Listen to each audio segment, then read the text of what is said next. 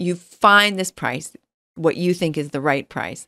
And now I want you to take that and I want you to reduce it by 3.5%. So why? This has to do with the rule of expectation, which I just made up.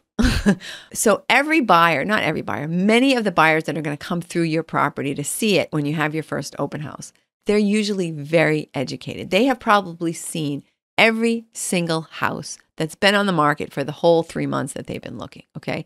So they actually probably know more about that little tiny micro niche of this property in this area with this many bedrooms and this many bathrooms. They probably know at least as much as you do about that area and what the price should be. So how is your property when they come see your property? How does it compare? So let's take a restaurant example. If I want a really great piece of steak, I apologize if you're a vegetarian. Let's say that I want a really good piece of steak or a really good piece of, this is even better, a really good piece of chocolate cake.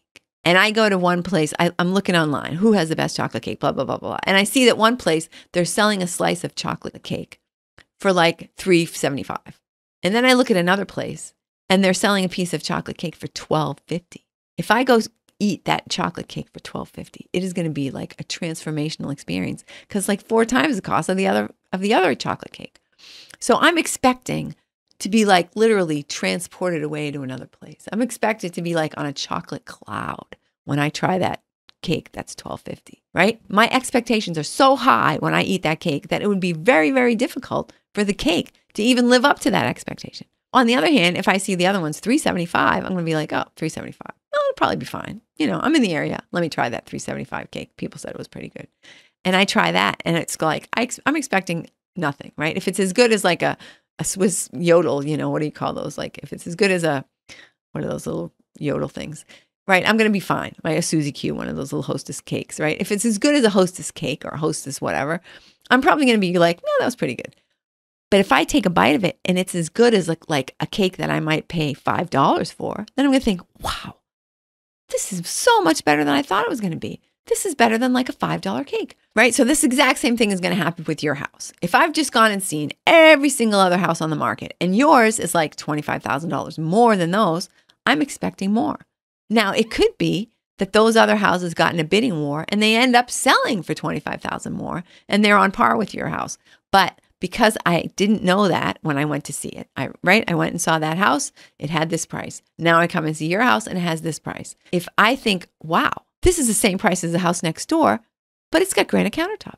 Oh my God, that's a complete no-brainer. I'm definitely going to put my offer in on this house that's the same or lower than the ones nearby. And it's got some extra little feature, right? It's got whatever you decided to do to make that pop. Now, if you're in a great market, you're going to get tons of offers and the price is going to get bid up anyway. So you don't have to worry that you priced it a little bit below. If it's not a great market, if it's kind of a slow market, then guess what? Your property is going to sell fast and that is going to save you money in your holding costs.